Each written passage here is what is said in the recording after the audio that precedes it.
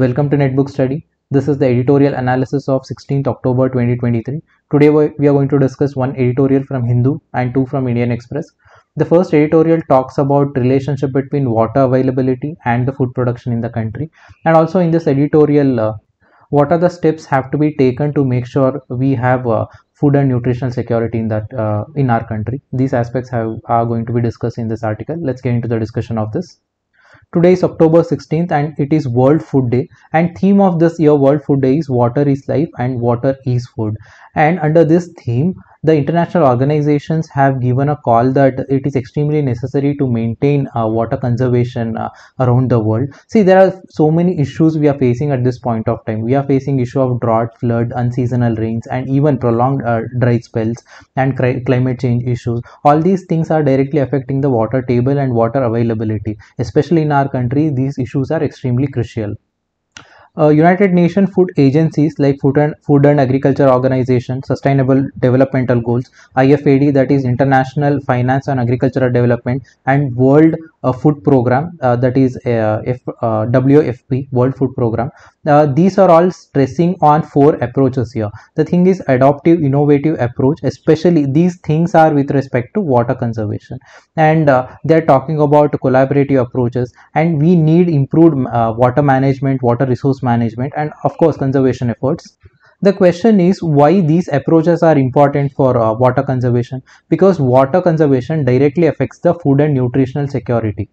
And especially for India, if you look at it, around 60% of India's net sown area is rain-fed. It means that 60% of the India's land, it is directly dependent on the rainfall for the agricultural activities. So water conservation plays very important role in this scenario. There are two aspects have been mentioned here. See, one thing is we need technologies and we need agricultural practices also to make sure that wherever we are facing a rain-fed production, these rain-fed agriculture production activity will be more resilient and it will be more sustainable.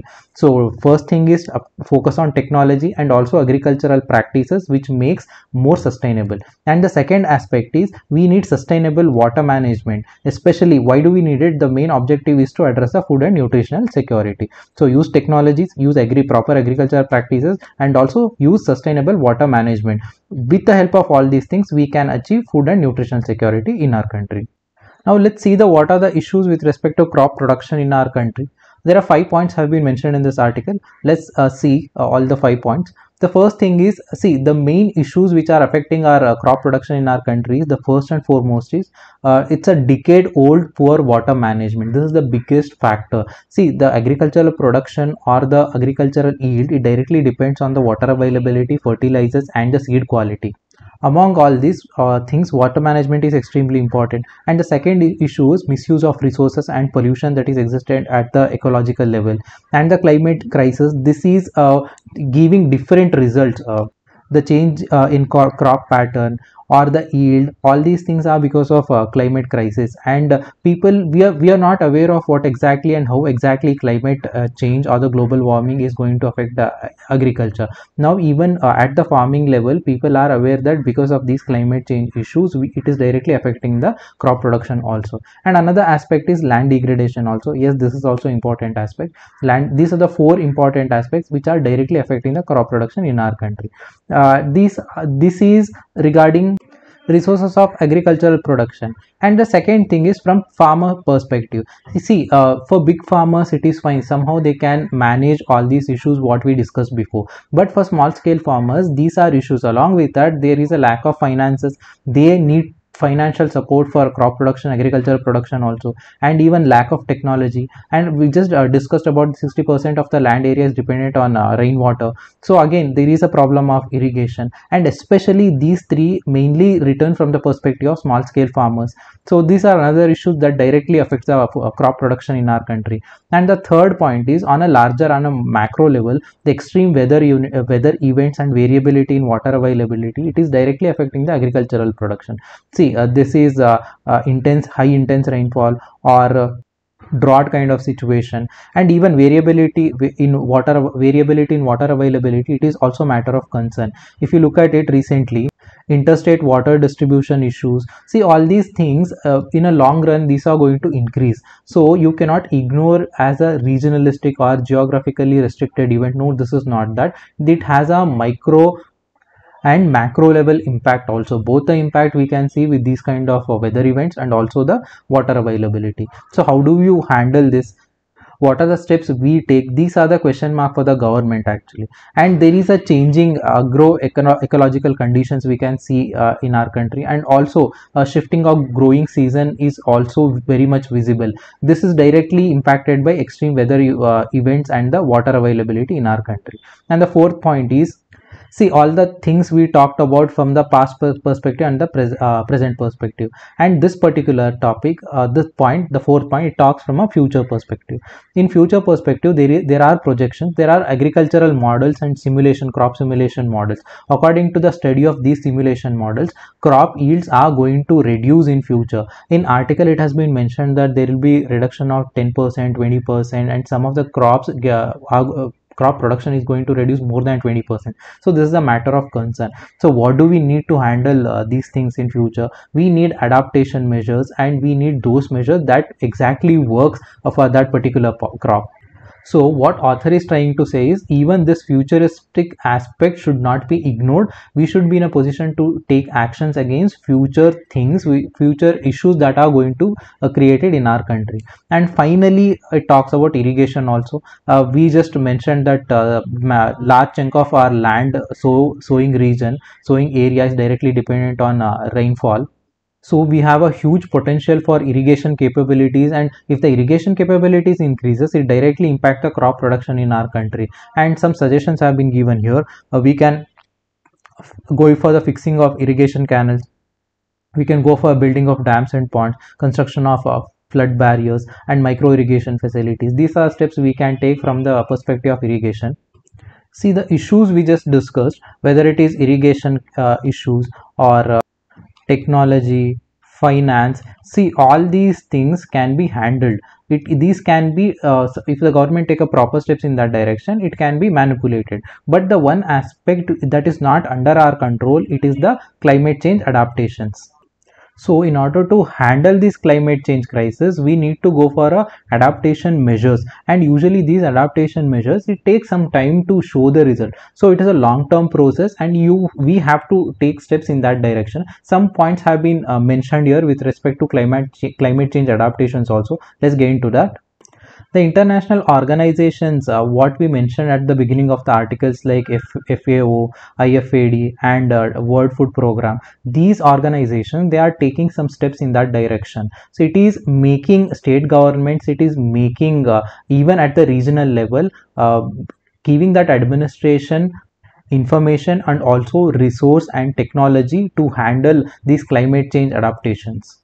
The FAO, that Food and Agriculture Organization, it is supporting climate smart agriculture practices, and two projects have been mentioned here. One is Farmer Water School Program that is started in Uttar Pradesh, and another program in Andhra Pradesh, that is Farmer Managed Groundwater System Project. These are two initiations started by FAO. And another international organization, that is International Fund for Agricultural Development, it has also mentioned few strategies. There is a necessity to restoration and preservation of both soil and water resources, and we need to merge modern technology as well as a indigenous knowledge that where people are following from so many years. That merging is necessary, and building of productive and resilient production system and also value chains. And the fourth one is seed variety, especially the new seed variety that should be climate resilient, that should have that climate sustainability factor also. And World Food Program, it is also taking action in this direction. It is also given some of the suggestions. The 4 points include focus on women farmers and also focus on solar technology. By focusing on solar technology, it helps in a two-way. It will be economical for the farmer, and also greenhouse gas emissions will be very less. So it is a win-win situation for both government as well as the farmers also, and it is one-time investment only. And the third aspect is community-based climate advisory, especially for a mitigation processes for forecasting. This is extremely important. And also millet value chain. This millet it is extremely necessary for food security and nutritional security. It is not only the mitigation factor, even we need to focus on production aspect also. So these are the climate change adaptation technologies, adaptation suggestions given by three institutions: World Food Program, FAO, and IFAD. So these are the points that have been given. You can use these points in your answers also. And finally, way forward has been given. See what are the steps we need to take for the water conservation, and also with the help of water conservation to increase the crop production, also to have nutritional security in our society. The steps we need to take in that direction are: there should be a political commitment at the larger level. Even legislature and the executive, they should also take step in that direction. So political will and political commitment is extremely necessary. At the same time, we need a concrete investment. Both public and the private investment, both are extremely important in this perspective. And innovation and proven technologies. See, we talked about technologies also. We talked about finance, technology, irrigation under the issues. So the same things have been mentioned here. Here the technology aspect have been mentioned, and in the next point, irrigation and water management strategies. Here irrigation aspect have been mentioned here. And reduce the climate footprint on agricultural production. And whatever the mitigation factors we follow, make sure that there are no biohazards, and also it won't cause any environmental pollution, and long term it will not be it will not give any detrimental effect to the ecology and ecosystem. And then next point is bring sanitation and drinking water supply close to the rural household. This is also one among the factors we need to take in that direction. And adopt efficient water and water recycling strategies. Water recycling strategy is also important point. See, in the issues we talked about finance aspect, and we talked about technology aspect, we talked about irrigation aspect, and we talked about climate change aspect. The same thing, even in the way forward, the same problems have been mentioned with solution. So this is what the author talks about. And finally, even United Nations the food agencies, they are also working in collaboration with central government as well as the state governments, and they have given some of the suggestions. Some of the initiatives actually: solar for reliance, secure fishing, revival of millets for renewable energy production, and also food security and nutrition. These are the four initiatives taken by United Nations food agencies also. On the whole, this is what the entire article talks about: the conservation of water, and how it is going to affect the crop production, and what are the steps we need to take in that direction to have the nutritional security, food security in our country. These three aspects have been completed in this article. Let's move to the next one. The next article, this editorial talks about necessity of doctors in our country, and why the medical education in our country is still complex. These aspects have been discussed here. Let's get into the discussion of this. In our country, the demand for doctor is exceedingly high when you compare to other country. And not only for doctors, even for the medical education, there is a supply demand, a huge gap is there. And it is the responsibility of government to make sure that it is going to reduce that demand and supply gap when it comes to the medical education and the availability of doctors. And the government has taken step in this direction, especially in last decade. The country has made a rapid expansion when it comes to medical colleges. Numerous medical colleges have been established around the country. Usually, if you look at it, southern region contains the maximum number of colleges with respect to the population. And now even the medical colleges in the northern state is also increasing. So this is a positive step, and we are taking a positive steps in that direction. But even though the number of medical colleges is increasing, but the number of medical graduate the people who are getting graduated in medical sector, if you look at it, the medical graduated per lakh is very less. The number of medical graduated per lakh in India is only 4.1. If we compare it to other country, we have a very long way to go. In China, it is 6.2. There will be 6.2 doctors with respect to 1 lakh population, and in US it is 8.5, and UK has the highest number, that is 13.5. See, in the last decade, 10-15 years, it has changed. The number of medical colleges have also been increased around the world. These are a good positive thing. We just discussed about it. But the thing is, even though the number of colleges have increased, but the size of the medical colleges or even the size of existing medical colleges, they are still remaining the same. The size has to increase. If you look at the medical colleges in UK and USA, at one batch, even in China, almost 500 plus candidates, students can graduate, but in India it is still restricted to 150 people. So it shows there is a huge gap actually, and why India is still sticking on to this number. Why is it not expanding? Why is it not going beyond 400? There are some reasons. Some reasons have been mentioned here. 5 reasons have been given here. See, in our country, it is mainly due to the regulatory and financial constraints. One thing is you need investment in that, and also there are regulatory constraints also from the government side. So it is first and foremost, government has to make sure the regulations are not very difficult for these medical institutions. That has to be taken into the consideration at the government level, and even as I told you, financial constraint. And the second aspect is mainly these financial constraints are faced by a private education institution, private medical colleges only. See, if they invest crores of rupees for the extension of medical seats, number of seats, and if those seats feel vacant, if those seats are vacant, it will be a huge burden on the investment of these private medical colleges. On the whole, it can threaten the entire existence of private medical colleges. So even the owners of private medical colleges, they are very skeptical about going for a higher investment. And another aspect is, yes, you can go for a building, you can go for infrastructure, but teaching faculty is the biggest factor here. Even with less capacity, we are still facing faculty shortages. And just imagine if we increase double or triple our capacity. See, building a building, having this infrastructure, it is not a big deal. India has money to build these infrastructures also, but the thing is, you need human resource also, you need teaching faculty also. That is, there are shortage, we are facing the faculty shortage in our country. These aspects also need to be addressed. And another thing is, see, medical education itself is very costly in our country. Now for for public medical colleges, for government medical colleges, it is fine because government gives subsidy for the run of these colleges. But for private colleges, it is very difficult to handle, to maintain that cost analysis there.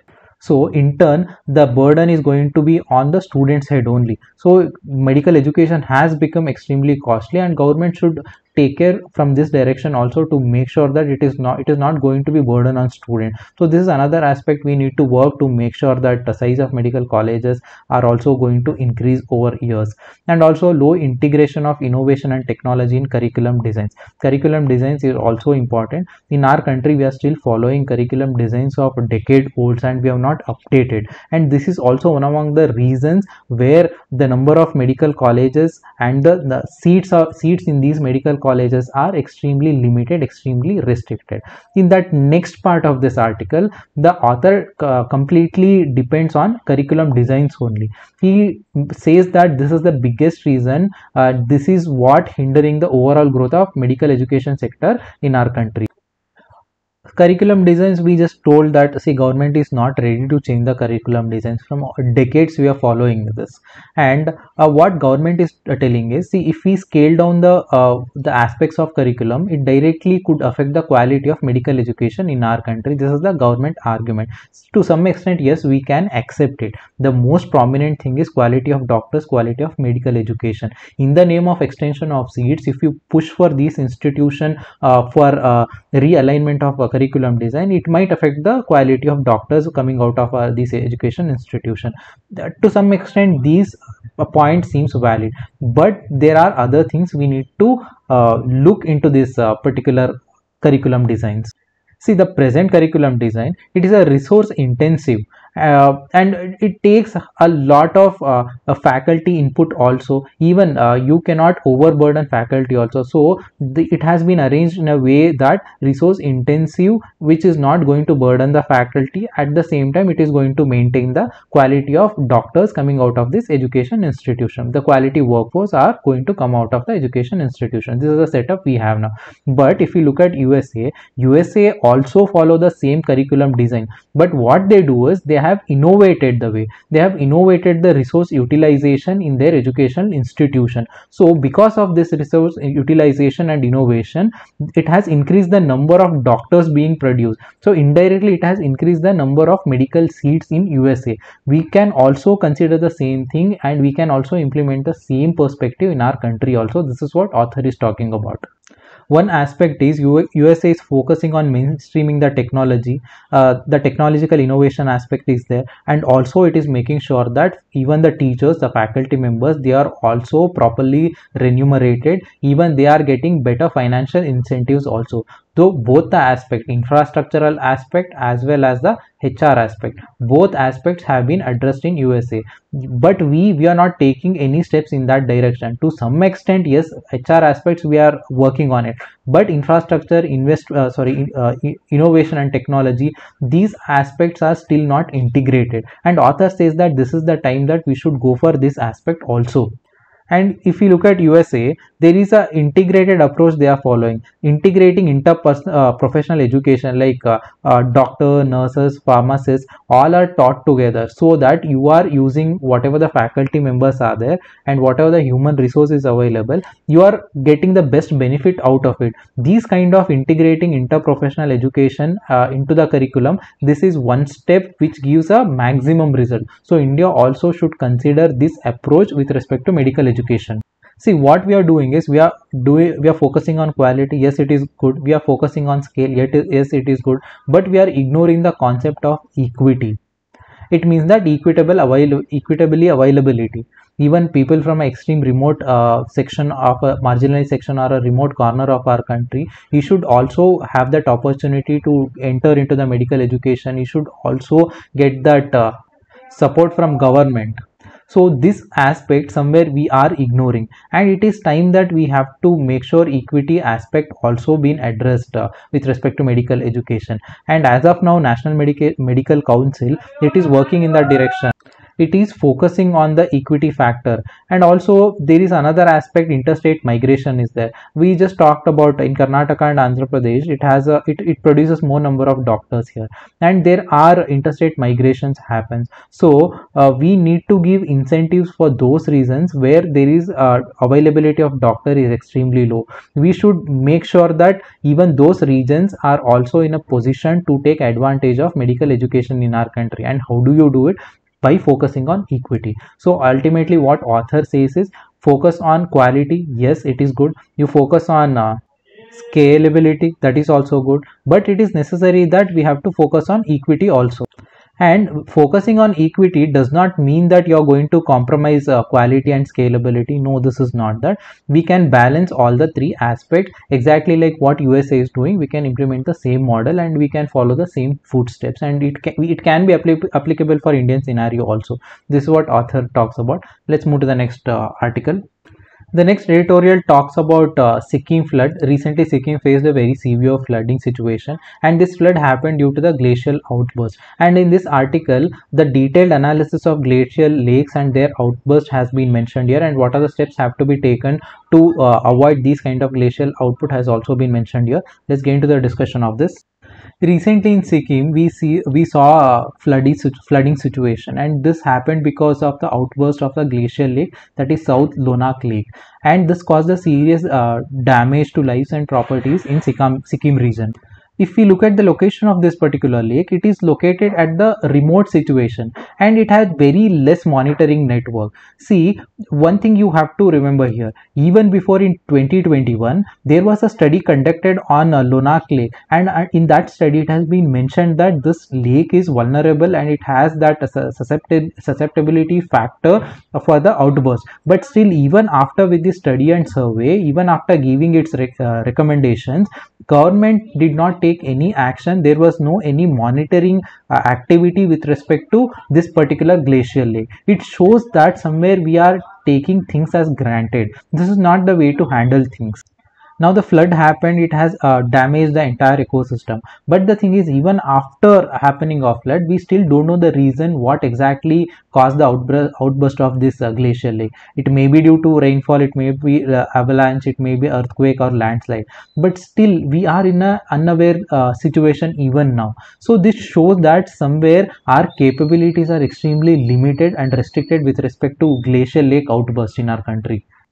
Let's see the reasons behind the formation of these glacial lakes. See what exactly these glacial lakes are. Glacial lakes are water which are collected from the glaciers that are situated in that area. Usually water is collected at one edge, and the water level, it may be along with the ice also. This water in combination of ice, it stays there as long as embankment is strong. Once the embankments loosen up, there may be a different reason for that. As long as embankment is compact and proper, there are no issues, it is fine, we can handle the situation. But once the embankment is gone, the entire region becomes highly vulnerable for the glacial outburst.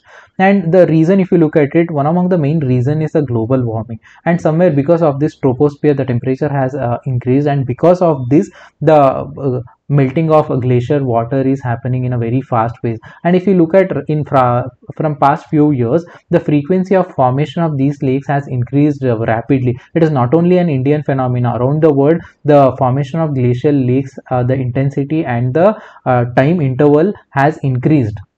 And if we look at the reasons behind the formation of these lakes, there might be a rise of water level and intense rainfall. Of course, this is also another factor. And if a portion of a glacier, it has been detached from the main body and it moves towards the embankment, and then it start melting. So this is also another reason. And earthquake, again, earthquake also another reason of outburst, lake outburst, and destabilized embankment. As I told you before, only as long as embankment is stable, proper and compact, it is fine. Once there are minor issues with respect to embankment, it directly causes the devastating flood in that region. So these are the reasons with respect to formation of glacial lakes. And let's see the vulnerability factor with respect to these glacier lakes in our country and also around the world. See, ISRO, it has done a research and it has surveyed and it has released the glacial atlas, especially in the Himalayan river basin, and it has mentioned that in our country, especially in Himalayan region, there are 20,000 glacial lakes are present, and out of this, we have a monitoring capabilities for very few glacial lakes, and this shows that we need to work in that direction. See, out of 28,000, the capability of Indian monitoring aspect is in hundreds only. So it shows that we need to up our capacity and capable activity. We should build the infrastructure, we should have those kind of equipments to handle these glacial lake outbursts. This is not situated, this India is somewhere lagging behind these aspects. See, a glacial lake outburst itself, India is taking step very recently, maybe 10-15 years ago. Before that, we were not very much aware of these kind of disasters in our country.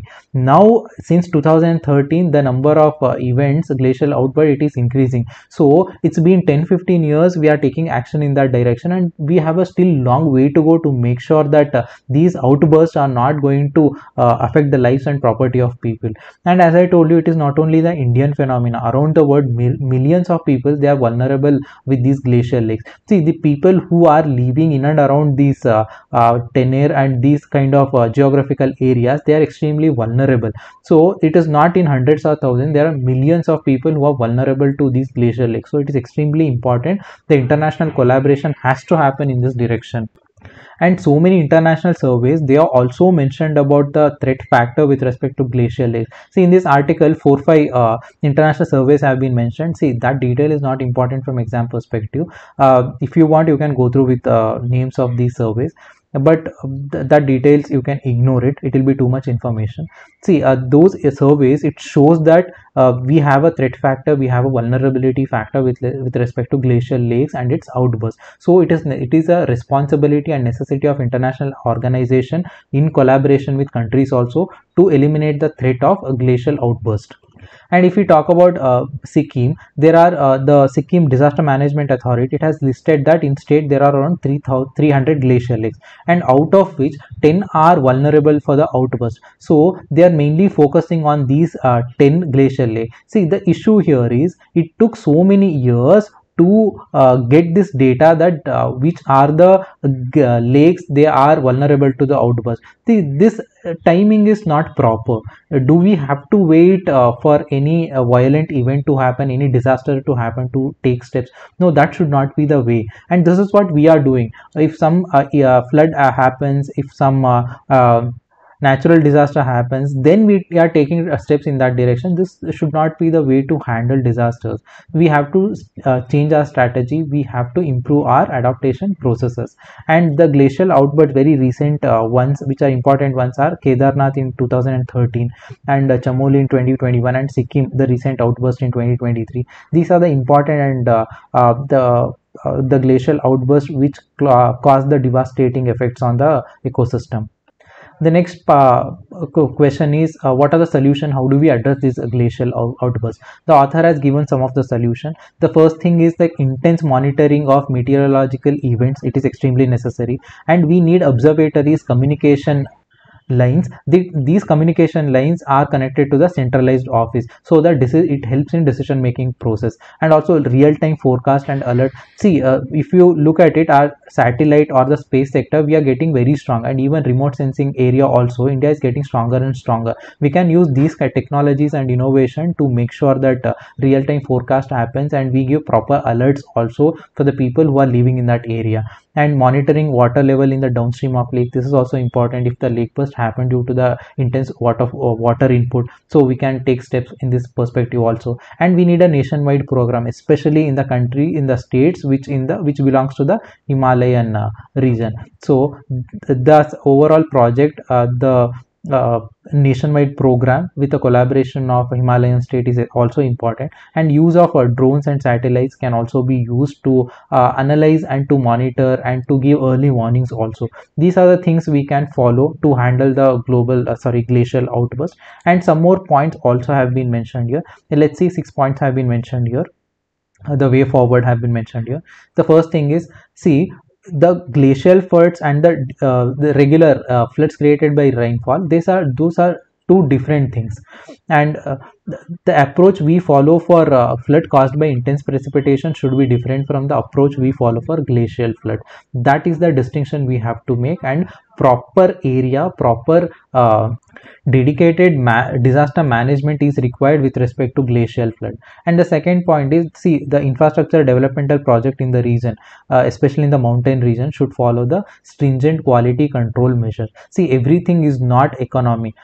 We are focusing on economic development, and somewhere we are ignoring the environmental aspect. So it is time now that we should balance both economic aspect as well as the environment. It means the development as well as the conservation. That balance has to happen. And how do you do it? If there are any infrastructure project, make sure that they follow the standard regulation, they follow the quality control measures. This should be the way to give permission to any infrastructure project. And also any construction in and around the water bodies, that has to be regulated. You cannot give permission to these kind of tourism resorts and all these water bodies. You make sure that until and unless it is extremely necessary, give permission to only those bodies, only those construction in and around the water bodies in the ecologically fragile region. And we need scientific study on glaciers also. See, this area is extremely ignored in our country, and we are not taking proper steps even for analyzing and study with respect to glaciers in our country. So proper support has to be given from the government side for the scientific study of glaciers. And there is a necessity to understand how these glaciers are responding to climate change, how these glaciers are responding to the global warming phenomenon. Even this study is also necessary. The scientific study of glaciers along with how do they respond to the climate change. These aspects is also necessary. And finally, comprehensive risk assessment of Himalayan region, entire region, it has to, proper study has to be conducted. See, Himalayan region is extremely important for the food security also. Most of the rivers in North Indian rivers are originated in Himalayan region only. So the risk assessment of the region, especially the water basins in that region, also helps to enhance the food security and nutritional security in our northern belt of the country. So we have to take proper steps in that direction. We have to go for a risk assessment in this region also. So this is what this article talks about. This PDF is available in Netbook Study Telegram channel. and daily current affairs is also available in the same channel. Thank you for listening, and I'll see you guys tomorrow. Please subscribe to the channel, like the video. Have a good time.